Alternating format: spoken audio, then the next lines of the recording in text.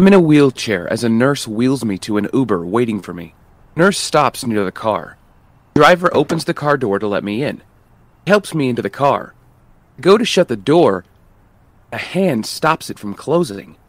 Laura's here, and she looks furious with me. Oh, I'm in big trouble. Hello, Sean. I'm not in the mood for this, Laura. You're not in the mood for what? What am I doing that's upsetting you?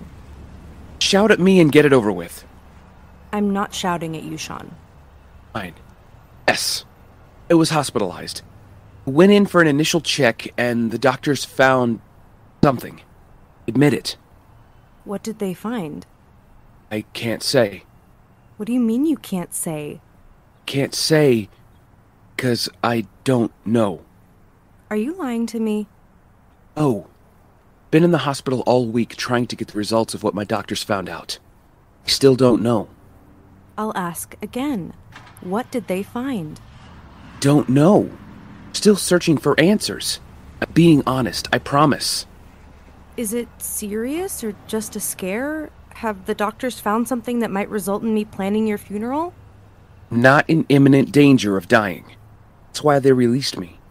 Why do I feel like there's more to this tale you're not telling me? Are we done? Can I go now? Yeah, as soon as you tell me why you felt the need to hide this from me for a week. I had my reasons. I'm waiting to hear them. I'm thinking. You're thinking of whether you can lie out of this situation? But guess what, jerk? I'm not giving you that chance to lie to me. I will get to the truth. Look, promise you. Not trying to lie. Then lead with the truth and finish with the fact. Please tell me what I need to hear. Didn't want to trouble you. You didn't want to trouble me. That's your excuse. Do you take me for a fool? Kind of. You ask. Or it glares at me. That's what is known in some circles to be a joke. I was kidding. Do I mean so little to you that you'd treat me like I'm a moron? No. Look, can't explain why I kept my hospitalization from you. Okay, so if I didn't have a dad who could track you down today, would you have felt the need to tell me what was happening to you? Maybe. Maybe not. Don't know. You're unbelievable.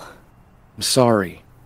Sorry doesn't change the fact that you felt a huge desire to hide essential things from your girlfriend. Have we decided that you're at yet? Have a great life, Sean. Laura takes off walking. Laura! I was kidding! Laura! He's gone.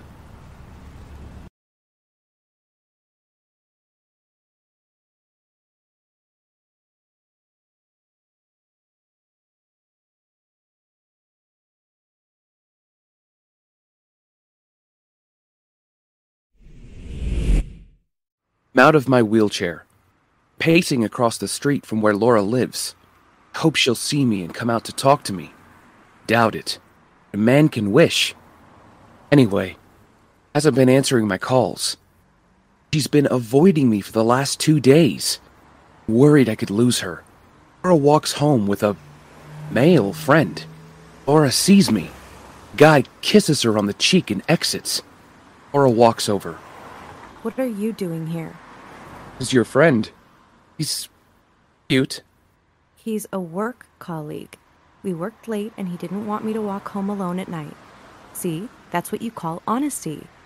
So you have friends that are men? What do you want, Sean? I'm here to apologize. For what? Be precise. Not that you're capable of that feat.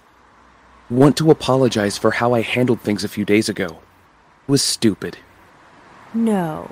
Stop it. Has anyone ever told you you're cute when you're pissed off? Laura glares at me. What? You are. Fine. Choose to ignore me. I don't want your apology. You made it clear I wasn't your girlfriend. You embarrassed me, and now I've moved on.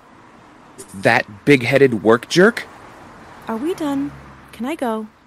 Want to explain why I didn't initially tell you I was hospitalized. Okay, let me hear it. Go to speak. Nothing comes out. If I thought I could kiss you and get away with it, I'd so do it because of how cute and funny you are right now. Please stop with the jokes and just tell me the truth. Don't know what to say. Sean, the truth can be scary, but lies are more harrowing. The truth can hurt, but a lie hurts more. Take a beat to think. Are you capable of the truth? Let's go inside and find out. I'd rather we talk here. Cold. Plus, you live in a bad part of town. Scared of a drive-by. Laura smirks. She tries to hide it.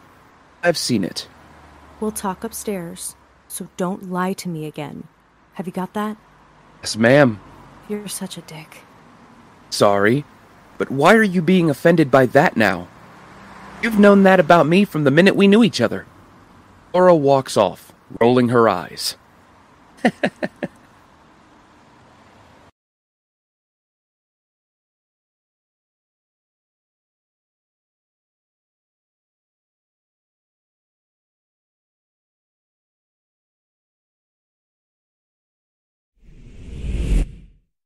Laura's cutting my sandwich in half with a knife. Walk up to her from behind. Move her hair so I can kiss her neck. Sean, I'm holding a sharp knife. Please don't make me wound you with it. Wouldn't dare. Please don't put me to the test. That's settled. I'm scared of you. I'm waiting for the truth.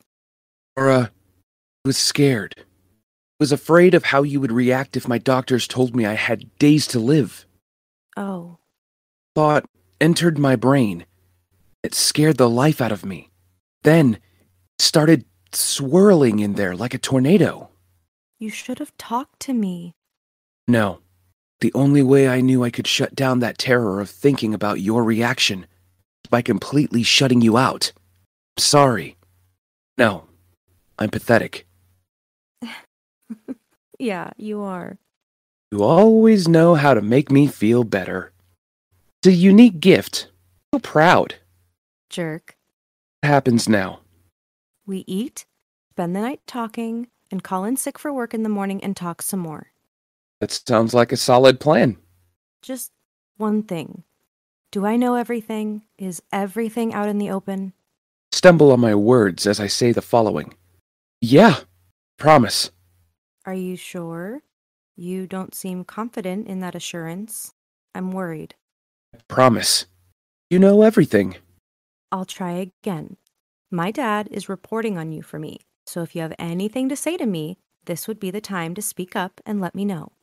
I start to blush and sweat. My breathing starts to elevate. You know everything. You're sweating and turning red. Maybe I should go. Where? Home. We'll talk in the morning. What are you hiding from me? Nothing. See you in the morning. Sean disappears to the front door. He opens it and exits. Meanwhile, I take out my cell phone. I call my dad. Dad, it's me. Sean's heading your way to cover his ass. Can you send me that report you've been working on? Thanks. Oh, I know you two are buds now, but can you not tell him I know what he's up to? I want to confront him later. Thanks, Dad. Bye. I love you too. Laura hangs up her phone. You want to play with me, Sean? Well, you're in the arena with the devil. Bring it on, motherfucker. Just bring it.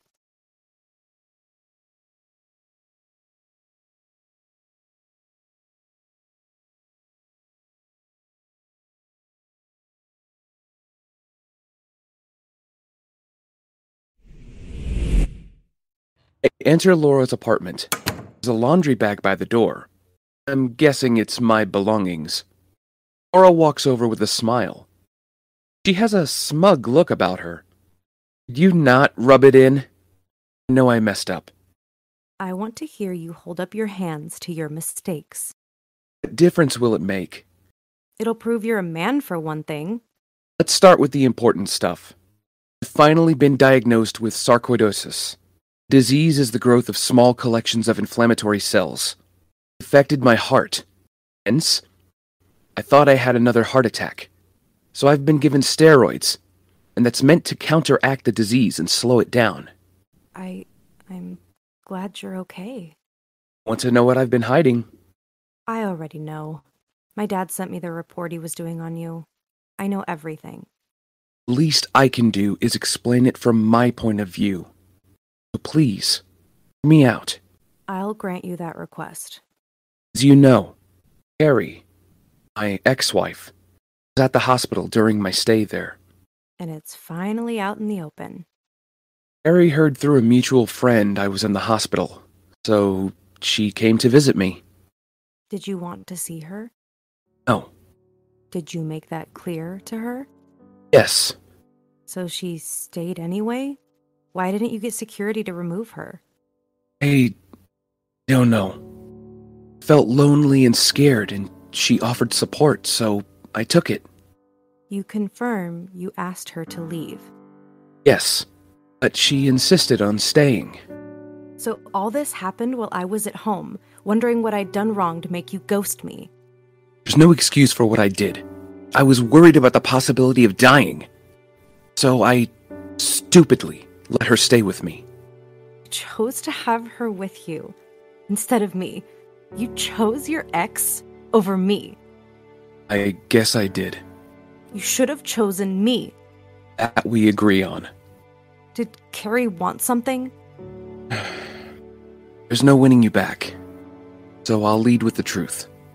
Carrie told me she made a mistake wanting to divorce me. So she wanted you back. Not that it makes a difference. Rejected her. Told her where to go. Lessens the pain to hear that. I rejected her because it was at that moment I knew I was in love with someone else. That someone is you. You should have just told me the truth. Carrie came to see me 2 days before I got discharged. I was confident you'd think she was at the hospital the whole time if I told you. Plus, she kept coming to the hospital. I knew if you two faced each other, it could have gotten heated. I didn't want you to fight over someone who didn't deserve to be fought over. Once again, you should have told me. Well, didn't. I'm going to live to regret my decisions. You sure are. I grabbed my laundry bag. Look at Laura. You made your bed. Lie in it. Will time and space heal us? We'll have to see, won't we? I'm afraid to be without you. You need to be brave and tackle your fears. Turn to leave. So you know, I'll miss you. Turn around to face Laura. You won't miss me as much as I'll miss you. You weren't just the center of my life. You were my entire life. You too. I lived in this world because of you. You were everything to me. Boy, I'm getting teary. Laura wipes away tears. The world is shattered and broken. I only have myself to blame. Some things are just not meant to be. This should have been. I let it slip away. I tossed our relationship down the toilet. We're both to blame. No, I made our lives a bitch. There's only one person to blame. That's yours truly. I'm the biggest idiot on earth. Tears enter her eyes again. Take care, Sean. You too. I walk up to Laura and aim to kiss her on the cheek, but our mouths connect. I instantly shoot backwards. I gather myself and then exit without looking at Laura. Laura looks in tears. As I walk towards the lift, I'm lost to the pain about to arrive at my door. My world is in darkness. My world is on the axis of hell. This lonely path will hurt.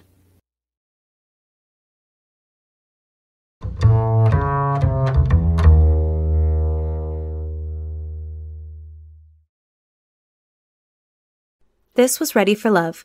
It was voiced by me, Amanda McKnight, and Jake Johnston. The show was written, produced, and directed by Joao Nsita. We hope you've enjoyed this episode of Ready for Love. Please leave us a review on Apple Podcast and Spotify, and be sure to subscribe to the podcast on all your favorite podcast listening apps. Also, please share this series with family and friends. Thank you. That Love Podcast is active on Twitter @ThatLovePod and on Instagram and Facebook @ThatLovePodcast.